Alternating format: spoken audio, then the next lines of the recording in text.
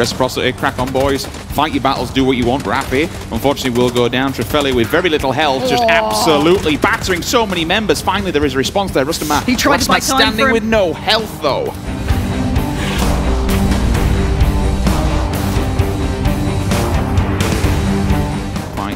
Now at level 2. Oh, the hip fire that's a level 3. Nasty as hell. That's so big. Where's the support? Oh, Kane's found Samti though. Samti extended to try and support Ibi. He has to avenge, and that's an instant tag, and he is laying down fire. The problem is there's still a man close. Braxico is below him. That nade isn't bad. The follow-up could be good as well. Gemty's got hit out, and there we go. Udyr gets found. G2 caught between a rock and a hard place. And Liquid, or should I just say Ibiza, has completely turned this around for his entire team. And here comes the fight. Braxico actually gets spotted by Ibi. The laser comes out. Wow.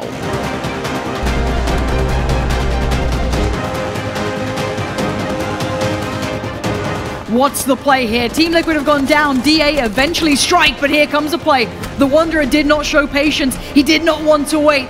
Elite player, though, wants the action. Senya denies. Big control on the cover. I've knocked Gustav out now. Constantine, the angle. Forced here to go for the res, but Constantine is doing work. Bobbing, weaving, ducking, diving, takes out one, knocks him, but they are gone. M19.